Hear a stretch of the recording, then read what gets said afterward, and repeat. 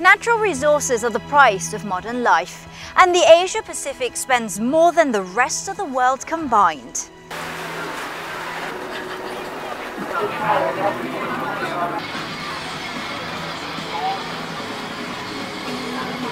Resource efficiency in Asia has the potential to double or even triple.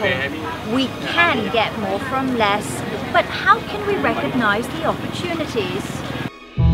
The United Nations Environment Programme, the CSIRO and Sydney University have collected 118 resource use indicators for 26 countries in the region for the last 40 years. That's how we know that the region as a whole is extracting over 2,000 trillion litres of water per year. This is the rate we extract water in the Asia-Pacific region all day, every day. That's equivalent to 27 Olympic swimming pools every second. And this is the amount of metal used in the region every single day. That's over 100 tons every second. We have over 100 metrics, which means that we know precisely what it takes to build our economies across the region, including the greenhouse gases we add to the atmosphere, which is currently equivalent to 600 tons of carbon dioxide every second, all day, every day. That's about half the global total. Measuring resources can tell us more than just how much we consume as a region. Indicators reveal opportunities, economic and environmental opportunities. For example, how much water do we need to extract to keep the economy going? This is measured by how much water we use to generate each dollar of GDP. Here in Thailand, for example, it is this much.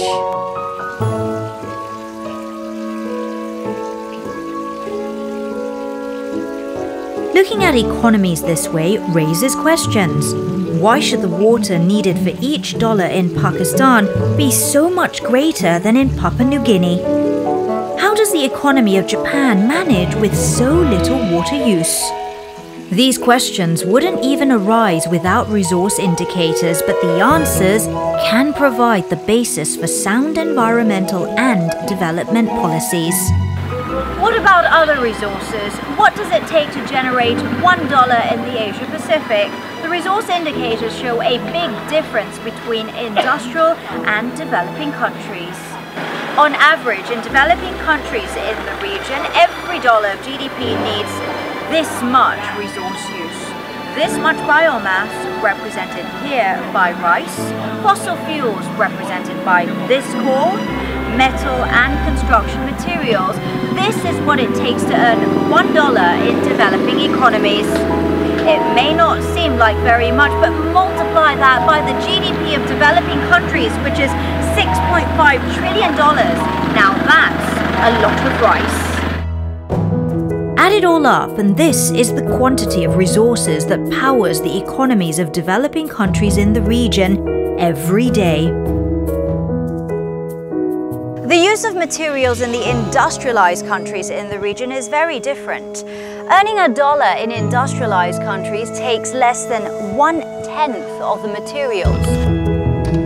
For historical and structural reasons, industrialized countries squeeze a lot more value from the resources they use. Resource indicators give us new insights into economic development and the environment. As economies develop, the demand for resources will increase. There are huge variations across the region, which means there are opportunities for significant improvement. This is how much industrialized and developing countries consumed every day in 1990. Over 20 years, it has changed a lot.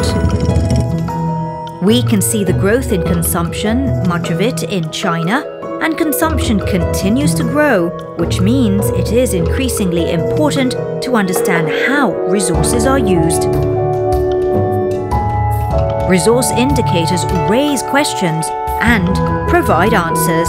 By engaging with data in this way, we can identify economic and environmental benefits across the whole region.